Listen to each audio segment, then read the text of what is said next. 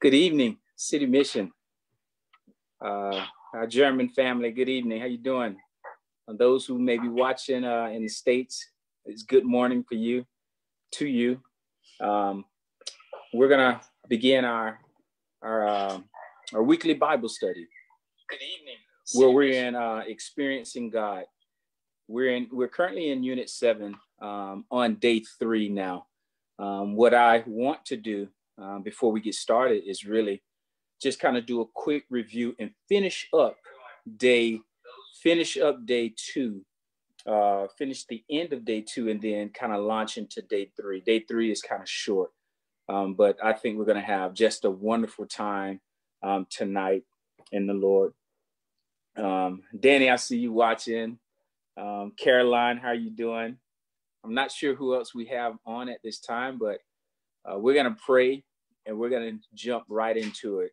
And we're going to try to end right at 8 p.m., right around 8 p.m. If we end a little earlier, bless the Lord. But I'm going to try my best not to go over 8 p.m. to respect your time. So let's get started. We're going to pray and just, we know that the Holy Spirit is omnipresent, but we're going to invite him into our service personally, invite him into our service, our virtual service tonight. So Father, we thank you for being here. We thank you for your presence. And now that you're here, God, we know that anything's possible. I pray, oh God, that you would do the unthinkable, the impossible, the imaginable, in our homes, and we call them our home churches right now. God, I pray that you would set free, that you would heal, that you would encourage, that you would shape us and make us into the image of Jesus Christ. Oh God, we trust you on tonight. Without borders, we release our faith. I pray, oh God, that you would strengthen and build our faith tonight. Holy Spirit, while I am facilitating this, we ask, God, that you would do the teaching, that you would not only give us wisdom in our heads, but I pray, oh Lord, that that wisdom would trickle down into our hearts. And God, we would be disciples that look forward to making other disciples. We would be present, oh God. And God, I pray that you would fill us, equip us to be disciples that make other disciples. We thank you tonight, and we give you praise in Jesus' name. Amen. Amen. Amen. All right. Well, like always, we're going to start the way we traditionally start. And we're going to give you some memory verses. And if you've been tracking with us from day one all the way up into now, you should have these memory verses memorized. So we're going to look at John 15:5. That's our very first memory verse. And we've quoted this verse week after week, month after month. And it says, I am the vine and you are the branches. If a man remain in me and I in him, he will bear much fruit. Apart from me, you can do nothing. Jesus says, apart from me, you can do nothing, nothing great, nothing good. That's John 15:5. And then we have Psalm 20:7.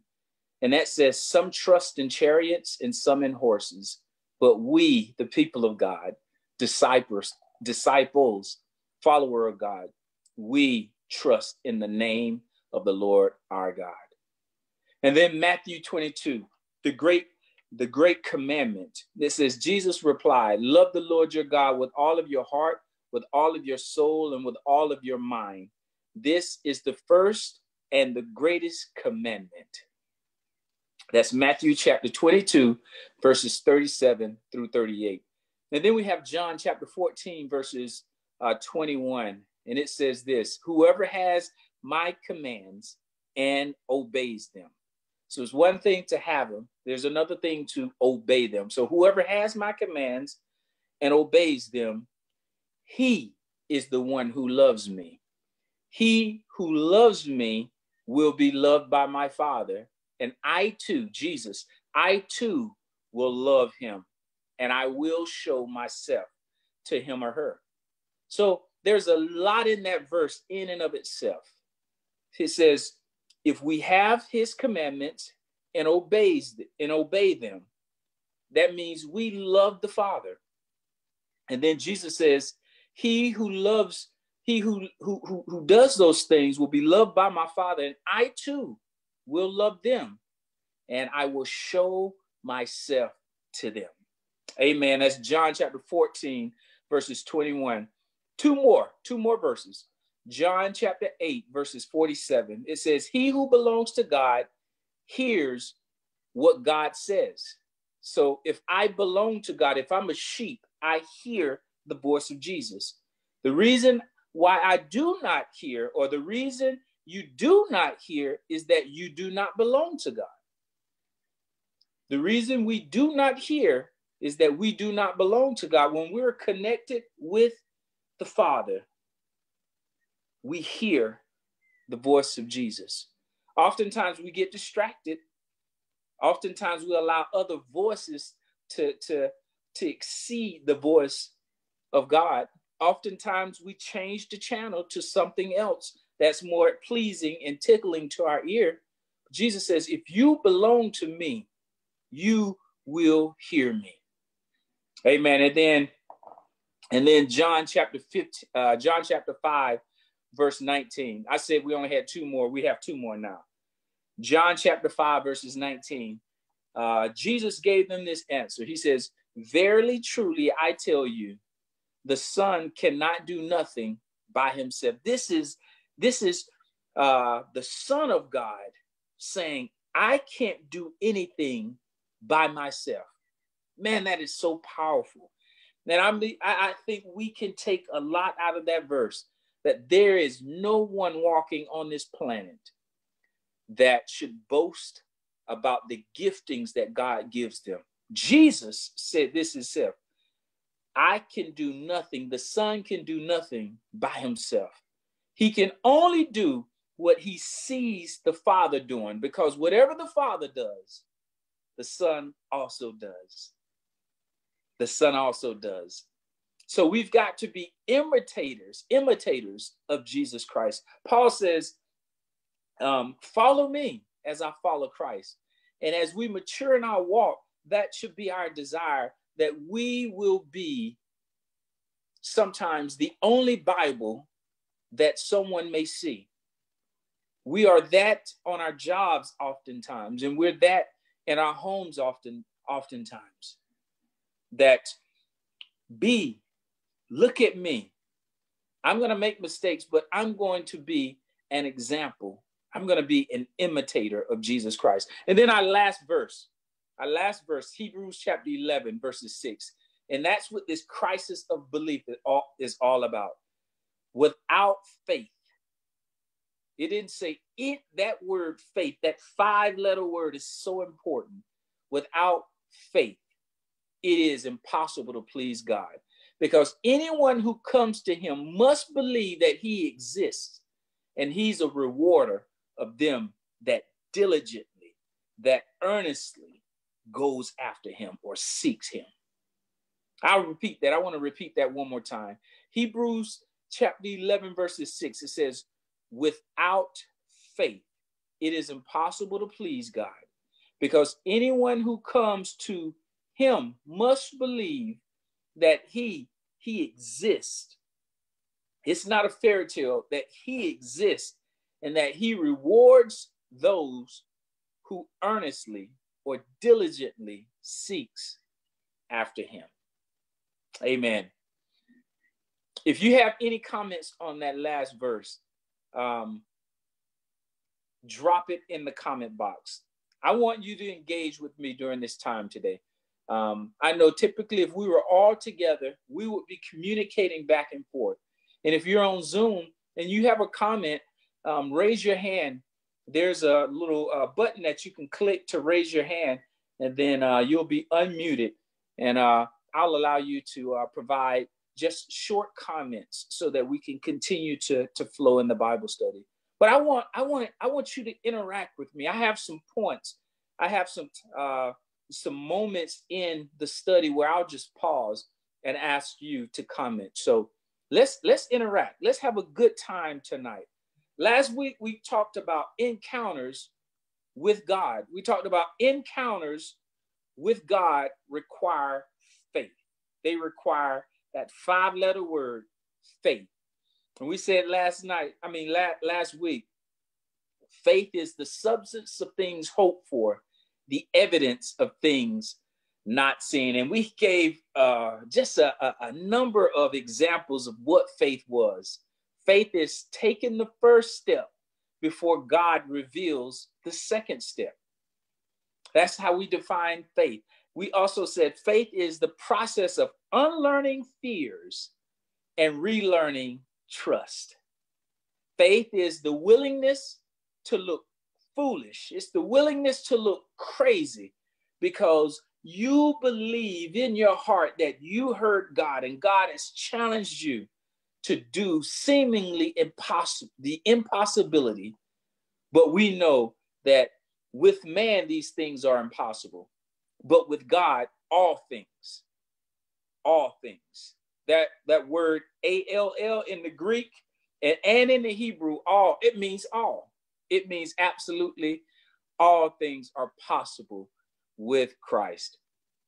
So last week, we talked a lot about encounters with God require faith. Any encounter with God, when you encounter God, whether it's studying your word and a scripture just speaks to you, it's a challenge by God, or whether you're in your prayer closet praying with an open Bible and God speaks to you, he's going to challenge you to do seemingly the impossible. And with him, he can make that possible in your life. So encounters with God require faith. And when you say yes to God, you're saying yes to something only God can do. I'll say that again. When you say yes, Lord, yes, God, when you surrender, when you say yes, you are saying yes to something only God can do. It cannot be accomplished by you alone. I'll give you some examples and then we'll move. Moses, he could not deliver the children of Israel from Pharaoh's army. He could not do that without the hand of God in his life. And I hope this speaks to some of you tonight. Moses could not do that without the hand of God. He couldn't cross the Red Sea.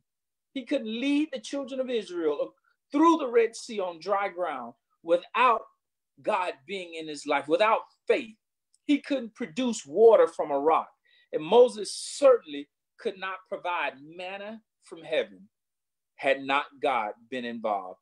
And if he did not have faith, it would not have happened in Moses' life. Moses had to have faith that God, the God who called him, would be the God who would be with him.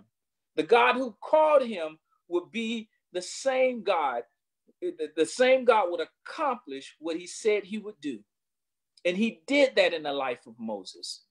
Joshua, on the other hand, Joshua could not have taken the Israelites through the Jordan River on dry ground. He could not have delivered or brought the walled cities down of Jericho without the hand of God and without faith. He could not have defeated the enemies. Joshua, if you look at scripture, Joshua could not have caused the sun to stand still. He could not have stopped the sun in the middle of the sky for a full day to give victory, to bring victory over the 5 kings that were against them. There has never, and the Bible says, there has never been a day like that before or since. This was impossible with Joshua. But with God, all things are possible. Very, very simple message. But it's something that Christians are challenged with.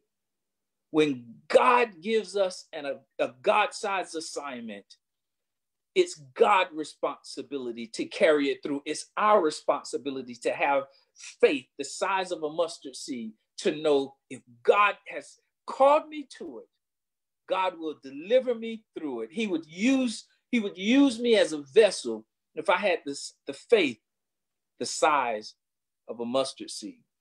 In the New Testament, it was also true for the disciples. On their way, as they walked with Jesus, he was the model. He is the model. He is the example.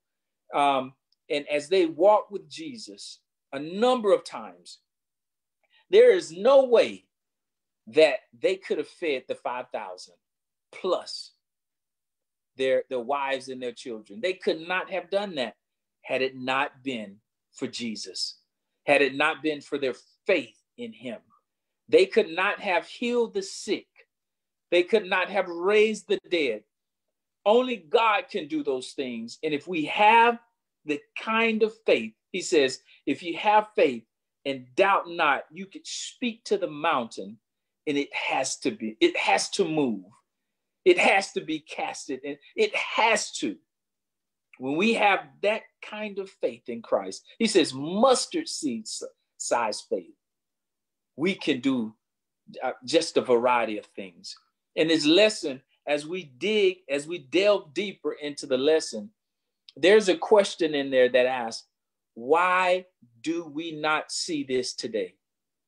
Why are not millennials? Why are not people that are far away from God, why are they not interested in the church any longer? It's because we live a mundane Christian life, many of us. And God is challenging us to do something greater. He says, these things greater will you do as I go to the Father. Greater. And that could mean a variety of things. It could mean more miracles. It could mean more salvations. We don't know. We speculate on that verse. But Jesus says, greater will you do. Greater will you do as I go to the Father. I'll give you one more example. You remember Peter and John. You remember Peter and John, they healed the lame beggar at the gate called Beautiful. This man, he was legitimately lame, and he was authorized to sit there, and he begged every day at the temple. And Peter and John could have given him money.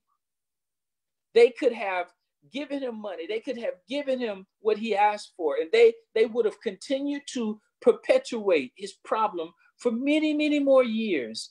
That was something that they were capable of doing. But instead, they stepped into what God could only do. They had enough faith to tell this man, look at me. Look at my eyes. Look on me. Look at me. This is what it says. It says, Peter said, silver or gold I do not have, but what I do have, I give unto you. In the name of Jesus Christ, walk. In the name of Jesus Christ, walk. What have you declared lately? Or have you declared anything lately? In the name of Jesus, I'm healed. In the name of Jesus, my finances are fixed. In the name of Jesus, my relationship. In the name of Jesus, my marriage is healed. In the name of Jesus, I am an excellent parent. In the name of Jesus, in the name of Jesus, the impossible can be made possible. They said, silver and gold we do not have. And then they said, get up and walk. And taking him by the right hand, he helped him up. And instantly the man's feet and ankles became strong.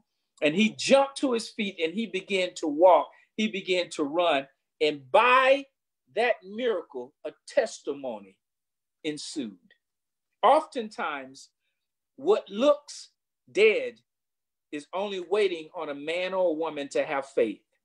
What looks seemingly dead, God is saying, I just need you to have faith and believe me that I can do greater. I can do greater. Amen. And when Peter saw this, listen to this.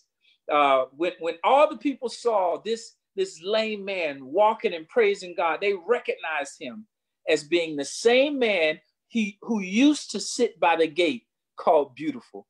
And they were filled with wonder and they were filled with amazement at what had happened to him. And listen to what Peter said. When Peter saw this, he said to them, fellow Israelites, why does this surprise you? Why does it surprise you? This should be the norm. Why does this surprise you? Why do you stare at us as if by our own power or our own godliness, we had made this man walk? Listen to this.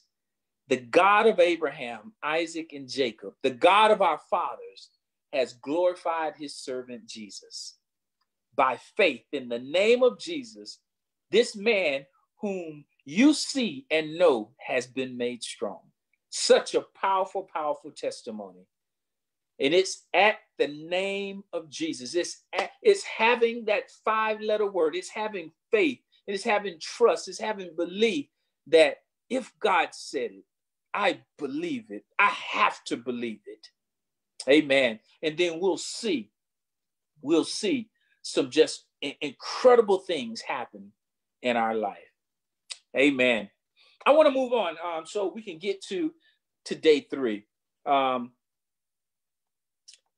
You may be saying, how does this apply to me? How does the miracles in the past apply to my today? Yeah, I know Moses and I know Abraham and I know all of these mighty men and mighty women of valor. But how does this apply to me today? Can I tell you, God wants you to be yes men. He wants you to be yes women. And to be a yes man, I see that as, and many of you probably see being a yes man as a negative, that has a negative connotation. I'm not a yes man for anyone, right? I'm not a yes woman for anyone, but God says it's okay to be a yes man. It's okay to be a yes woman for me. He wants us to be yes men and yes women to him and to his call, because his desire, again, is to do even greater works through you, through us, through the church. He can only do that through your yes. He can only do that through your yes. When God lets you know what he wants to do through you, it will be something that only he can do. That only he can do. What you believe, and I love when the book says, what you believe about him will determine what you do next. If he says, listen, I want you to go, what you believe about God will determine what you do next. Has he challenged you? What you believe about him determines what you will do next. What do you do when he calls you? There's only two options. Either you obey or either you disobey. Either you say, yes, Lord, I'm afraid, but God, I'm going to walk through my fear to accomplish the assignment that you've given me. Or you say, God, I'm afraid. I don't think it's the right timing. I don't think this. And you talk your way out of it. So delayed obedience is disobedience in God's eyes. Amen. Amen. Anybody got any comments? I'm looking now. If you have anything that you want to interject right now, let me know. I see you, Cassandra. She says, the more we do what God has called us to do, the more our faith grows. The more our faith grows. It's like we level up. I like that. It's like we level up with every act of faithful obedience. That's how we can fulfill the you will do all this and more. Level up. What other comments do we have in here?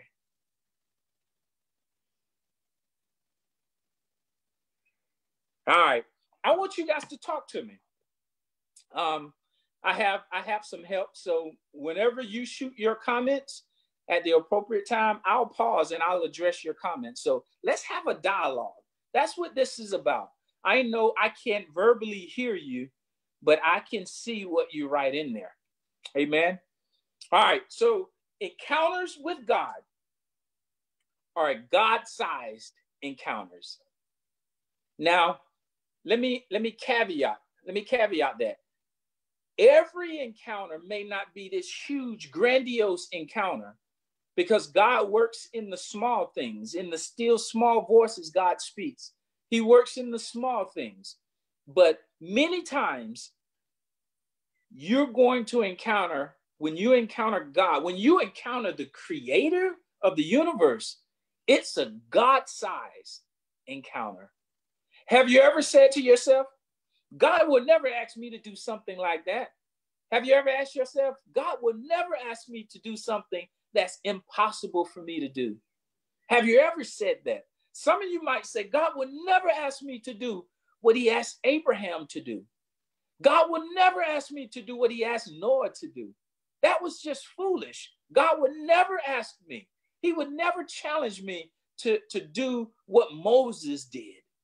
He would never challenge me to be a Peter or to be a John the Baptist. He would never challenge me to go to the highways and to go to the Strassens, to go to the streets, to go to the rough parts of where I live.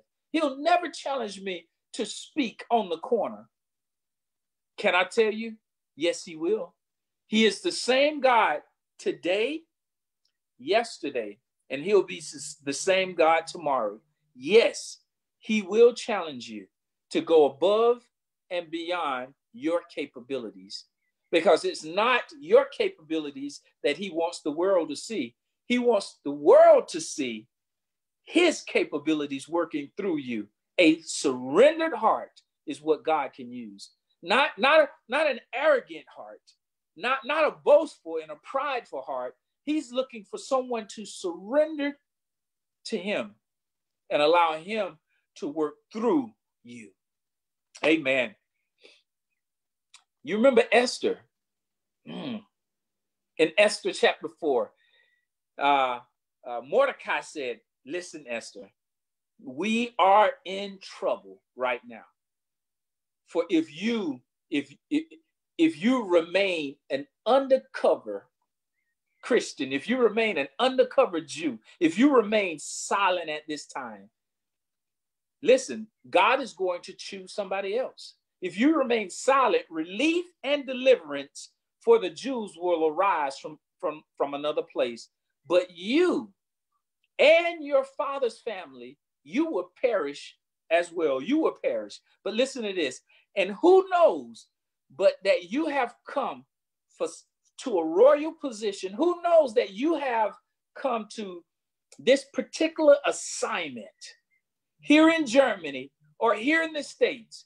Who knows that God has positioned you right where you are? You're trying to get out of it.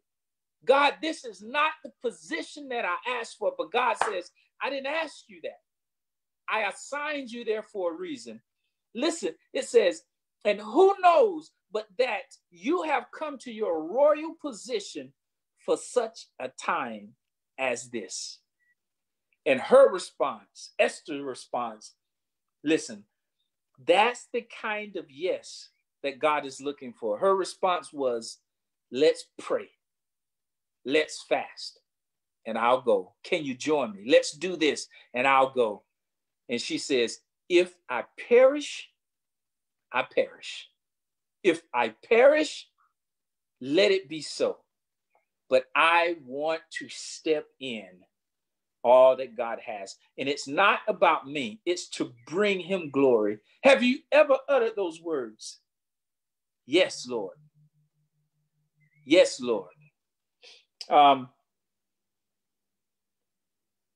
James says he will use you as much as you will allow him to use you.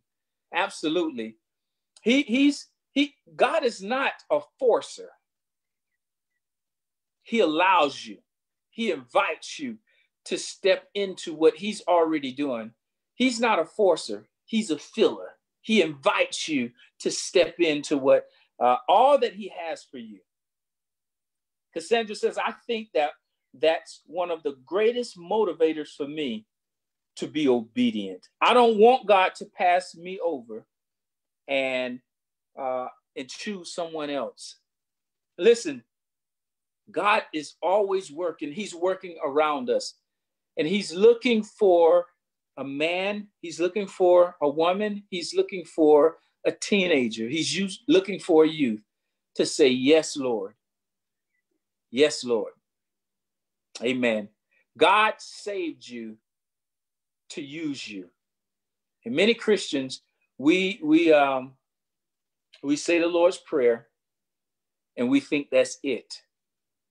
But if that was it, God would have took you home at the point of salvation. No, God wants you to participate. He wants us to participate. And we participate in a variety of ways, but he wants us to participate in bringing heaven's influence to this earth, right where you are. Start in Jerusalem. And for some of you, Jerusalem is your home. Jerusalem is your community. Have you ever spoken to your neighbor? I'm talking your physical neighbor. Have you ever prayed for your neighbor and sought out salvation for your neighbor, interceded for your neighbor? Start right where if you've got a house across the street from you, begin to pray for that neighbor. If you got a neighbor behind you, begin to pray for that neighbor. If you've got a neighbor on your left and on your right, begin to seek the Lord for that neighbor. Start right there in Jerusalem. Many of us want to go all over the place. And God is saying, I've assigned you right where you are to be an Esther. To be an Esther. Who's to say that God will not challenge you beyond your capabilities? Because he will. He will assign you beyond your capabilities. The assignments God gave in the Bible were God-sized assignments. They were always beyond what people could do in their own strength because he wanted to demonstrate his nature, his strength, his provision, and his love to the people and a watching world. Listen, if we only do what we can do, guess what? God will never get the glory. Who will get the glory? You and I will. If we do things in our own capabilities, in our own strength, with our own intellect, then we'll accept the praise that people give us. God says, I've got to take you beyond what you can do. You've got to step beyond your capabilities. And when you step beyond your capabilities, listen, I will show my strength.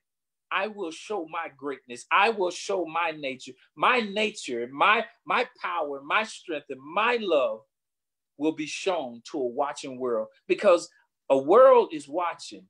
Your kids are watching you. If you're doing the same thing every day, now there's some maintenance that has to be done. But listen, God is calling us to something greater. The only way the world will come to know him as Lord, him as Yahweh, him as the great I am, is when you begin to say yes to God-sized assignments. Man, hallelujah.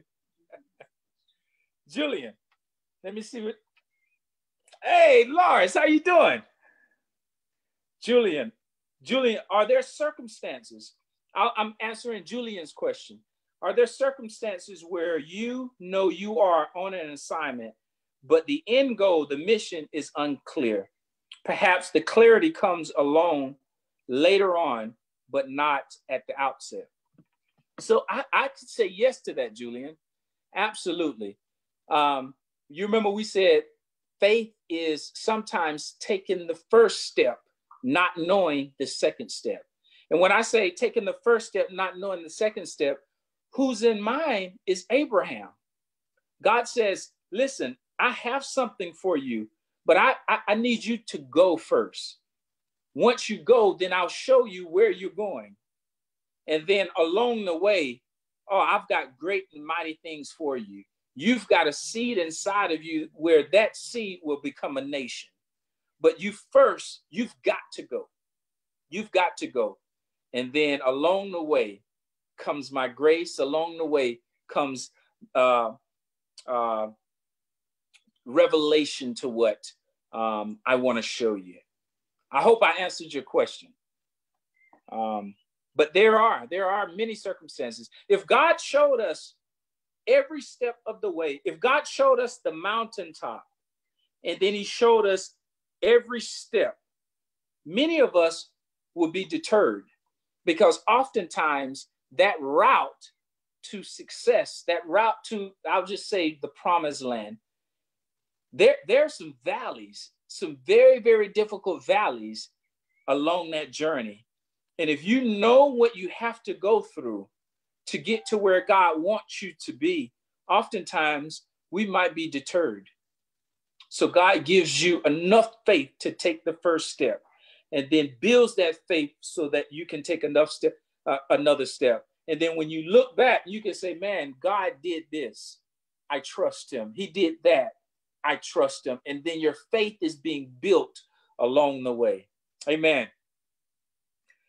What do you encounter? What you do when you encounter God reveals what you truly believe about him.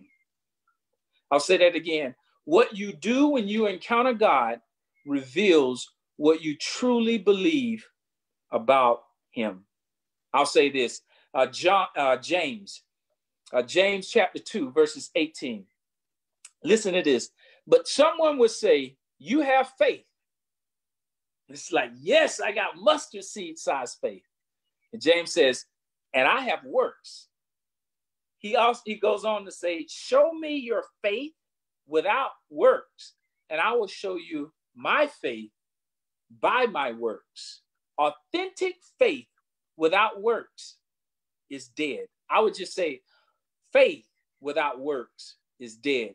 Authentic faith in Jesus Christ will lead to works, will lead to steps, will lead to success. When we have faith, then some activity, some action is going to come with us. It's going to, when we have faith in Christ, activities will ensue. Amen. I want to move to day 3. We've got 20, I think we've got 20 more minutes, roughly 20 minutes. So encounters with God are God-sized. That's what we've been talking about. We know it. If we encounter God, we encounter creation. We encounter love. We encounter the Creator. When we encounter God, encounters with God are God-sized. I want to ask you a question. What is God interested in? I'll pause there. And this is, I'm going somewhere with this, but as it relates to encounters with God, God-sized encounters, what is God interested in? Drop your comments in the box. As it relates to us meeting God and seeing God, what is God interested in? What is God interested in? I'm looking, I want you to drop something in there. What is God interested in? God is interested, amen, in our obedience. You're absolutely right. He's interested in our obedience. God is interested in the world coming to know him through our obedience to his assignment. Amen. Sinitra said he's interested in our availability. Absolutely. We're interested in our capability. God, I'm not capable. God says, I'm not concerned that you're not capable. What I am concerned is, are you available? And if you are available and surrendered, then I'll work through you. I'll use you. Amen. God is interested through our availability, through our obedience. He's interested in the world coming to know him. The only way people will know what God is like is to see him at work in our world. And how will he see us? How will the world see God at work? The world will see God at work through you. The world will see God at work through a man, through a woman. The world will see God at work through us. Are you available? And are you willing? I want to give you some examples, just from your memory, and I'll read these statements, and then you drop your comments in the box. Listen to this. God gave people in the Bible, he gave them God-sized assignments. These things were humanly impossible for these men to do, and we've talked through most of them already. I just want your input. God told Abraham what to do. God told Abraham to do what? To do what? What did God tell Abraham to do that was God-sized, that was out of Abraham's ability, his capability, his intellect? God told Abraham to father a nation when Abraham had no sons, and Sarah was past her childbearing age. He told him, through you, nations will come out of you. What did he tell Moses to do? He told Moses to do what? He told Moses, number one, to deliver Israel from Egypt. Wow. to deliver the children of Israel from Egypt. He told Moses to cross the Red Sea. He told Moses to provide water from a rock to quench the thirst of the Israelites, my people. What did he tell Gideon to do? What did he tell Gideon? How did God challenge Gideon? He says, Gideon, I want you to defeat this giant Midianite army with 300 men. Danny taught that a few weeks ago. I want you to defeat. Now, keep in mind, Gideon was a coward, but he turned a coward into a mighty man of valor. Listen, a connection with God changes your nature. You become a new creature. The Bible says, all things are passed away. Behold, behold, all things are made new. When you encounter God, oh my goodness. Oh my goodness. He took a coward and made him a giant killer. Gideon, he defeated this giant Midianite army with 120,000 men. He defeated them with 300 men. How about this? Jesus told the disciples to do what? What was out of their capability? And I think this is in most of the Gospels, all three at least. He told them to feed the multitude. Feed the multitude and make disciples of all nations. How are 12 uneducated, most of them anyway, fishermen are going to make disciples of all nations? How does that apply to me? How does that apply to you? Because none of these are humanly possible. When we see something that happens that only God can do, people come to know God. When people see miracles happen, man, it piques their interest. People get interested, saying, man, what is going on? Wesley, he says, if you light yourself, John Wesley says, if you light yourself on fire with passion, people would drive miles and miles to come see you burn. They'll come drive miles and miles to see what is causing that passion and that flame inside of this person. They'll drive miles and miles to see you burn. And God is saying, when you encounter me, and when I give you a God-sized assignment, you need faith enough to step forward and watch me accomplish amazing things through you. But it's not for your glory, it's for my glory. And it's to build, to influence this earth, to influence a nation, to build my kingdom. And I want you. I sound like what's the guy? I sound like Uncle Sam. I want you. God is saying, I want you. I want you with that hat on. God is saying, I want you to be a part of what I'm doing. I want you. I'm challenging you to step out of your comfort zone and step in the zone that's uncomfortable and watch me stabilize you. Peter, get out the boat. And I know water is unnatural to walk on. It's unnatural to walk on water. But if you keep your eyes on me, I'll guide you. I'll guide you. Amen. Listen to this. God, it says, another question in here. How did the people respond to God's activity? When God did miracles in the Bible, how did people respond? How did they observe it? What happened? Let's use Moses for an example. God told Moses to lead the Israelites to camp beside the Red Sea. And God knew he was going, God knows the beginning from the end. He knew he was going to deliver them by dividing the Red Sea and letting them cross on dry ground. He says, This is what the word of God says. He says, I will gain glory for myself through Pharaoh and all of his army and all of his army, and the Egyptians will know that I am the Lord.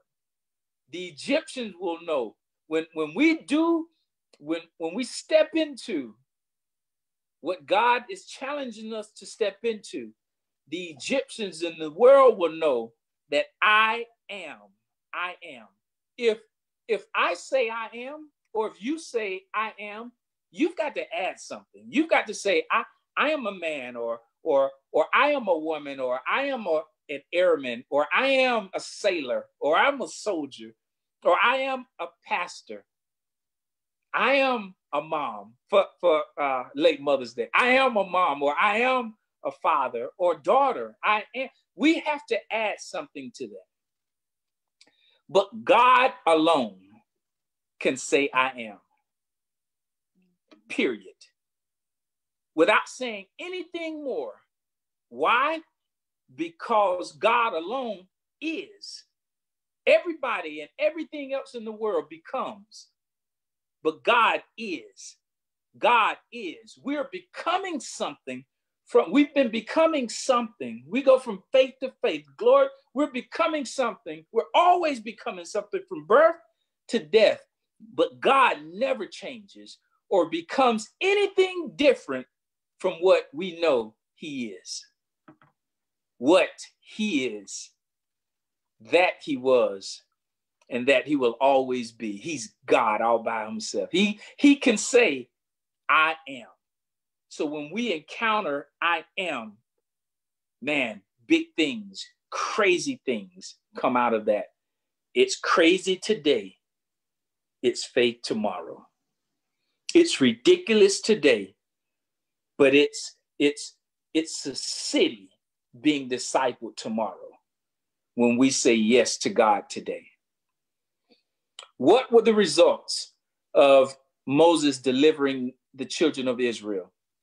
Listen to what it says in Exodus chapter 14, verses 31.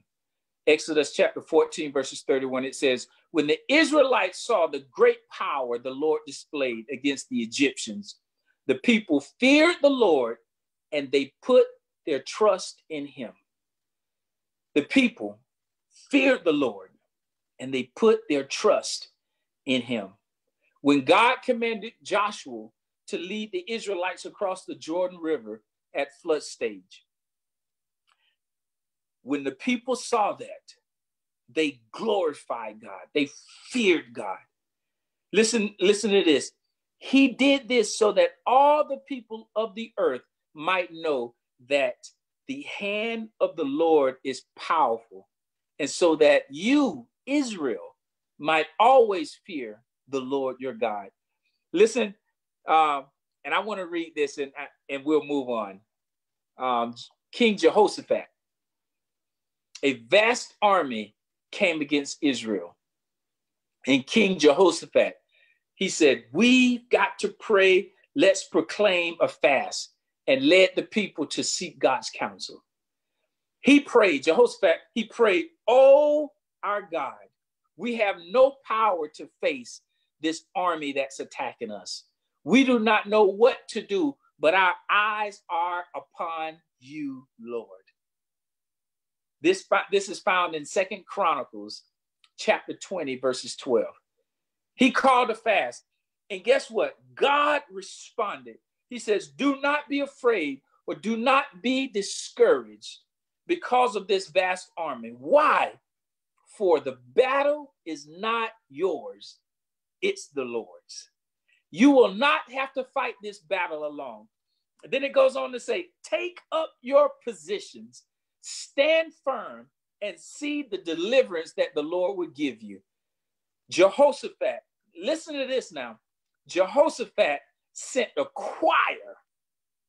He sent the praise team in front of the army, singing praises to God for his enduring love. Listen, he sent his praise team in front of the vast army, and they began to sing the lyrics of Micah W. Smith. It may look like I'm surrounded, but I'm surrounded by you, oh Lord. It may look like I'm surrounded. It may look like I'm defeated, but I am surrounded by you. This is how I fight my battles. This is how I win my battles. This is how I declare victory. When we seek the Lord, when we say yes, man, God will do incredible things for his glory, and so that the world, a watching world, can see that our God, the God we serve, is Lord. God destroyed the invading army even before Jehoshaphat and Israel even got on the battlefield. God had already taken care. That's why they can say, shout now before the battle even starts. That's why we can say that. The fear of the Lord came upon the kingdoms of the countries when they heard how the Lord had fought against Israel. Listen, here in Kaiserslautern, or wherever you are, in your city or in your town, wherever you are, when you seek the Lord and step into the assignment of the Lord, that God will do the impossible in your life. And your testimony, it may be a test, your testimony will bring glory to God, and it would be for the world watching. And your world may just be your family. Your world, it doesn't have to be a city. Your world may be your family, and in your family, God may be calling somebody out of your family, but he wants to use you and I to reach that family member. And that family member may be a Moses. That family member that you've written off, that family member may be an Abraham. A nation might be in her. A nation might be in him. But we have to say yes to God. We have to develop a relationship, nourish a relationship with God. And God will do exceedingly abundantly. He'll do exceedingly abundantly above all that we can ask or think, according to the power that worketh in us. Amen. I want to move on. We've got a few more things to chat about before we end tonight. But when Christians in the early church followed the direction of the Holy Spirit, God impacted their world. The disciples were filled with the Holy Spirit. They began to speak, pray in the Holy Spirit, speak in tongues. Then Peter preached a message, and 3,000 people were added to the church. Man, why aren't people being added to the church on our messages? Why, with so many of us preaching and teaching on Zoom and on Facebook, why are not thousands of people being added to the church? Why? Why aren't miracles that we see in the New Testament occurring in the church today? I wish I had an answer for you. I have some ideas. But listen, they're not going to happen through us until we're completely surrendered and until we say yes and step in faith and not relying on our capabilities, not relying on our finances. We've got to, I often say this, and you might say it as well. We have to be wise. And I think there's wisdom. We have to use some common sense, but sometimes we wisdom our way out of faith and we common sense our way out of faith. And God is saying, listen, this is what I called you to do. And it may look foolish to everyone around you, but I'm calling you to it. Why don't you do it? Why don't you say yes to God? Why don't you say yes to him? When people saw God at work, through his servants, God got the victory. People were amazed, and people were drawn into the kingdom of God. People were drawn into the kingdom of God. What our world often witness today is devoted, committed Christians. What they witness today is a church serving God, often in a mundane or just blah way. And I'm not criticizing any church. I'm not doing that. But they are not seeing God's great activity. I want to see that. As I'm sitting here as I'm sitting here talking to you right now, I want to see the hand of the Lord work in City Mission. And I want to see the hand of the Lord work in your church. I want to see the hand of the Lord work in your life. We are kingdom's kids. We are the king's kids. We are kingdom citizens living in this earth. And as kingdom citizens, there are certain things that we have authority over in this earth. And we've got to begin to just declare and walk in faith and see what only God can do in our lives. I've got a few questions I want to ask you. Number one, I like to hear what you've been praying about. I like to hear what you've been praying about. If you've been praying at all, I like to hear what you've been talking to God about. I like to hear what you've been pondering about.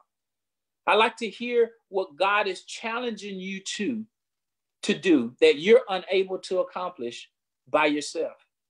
Drop it in the chat box, and we'll begin to pray and intercede with you. Another question I have for you. How will the world come to know God? How, based on what we talked about tonight, how will the world come to know God? How will the world come to know God? I want you to respond to this. It's 7:59 right now. I'm going to rattle off these 4 more, and then we're going to pray and we're going to end. But why are people in our world not being attracted to Christ and his body or the church? Why are people in our world not being attracted to Christ and his church? Are we too religious? Are we using inside language on an outside world? Are we so churchy that we can't reach our own children? We can't reach those that work beside us because we're floating and they can't connect. We're not real with people. Why can't we reach? Why aren't we reaching? As a matter of fact, people in the church are walking away from the church. People are looking for authenticity. They're looking for someone that's real. And they're not looking for someone that speaks a language that they can't understand. What kind of assignments does God give his people? What kind of assignments? Please, I hope you're communicating and you're connecting with me. What kind of assignments does God give his people? And why does God give God-sized assignments that an individual or church cannot accomplish on their own? Why did God challenge Moses? Why did God challenge Joshua? Why did God challenge Esther? Why did God challenge his disciples? And why is God challenging you? Why is he challenging us to do God-sized assignments or to do God-sized tasks? Why? I'm not saying God is not in the still small voices. What I'm saying is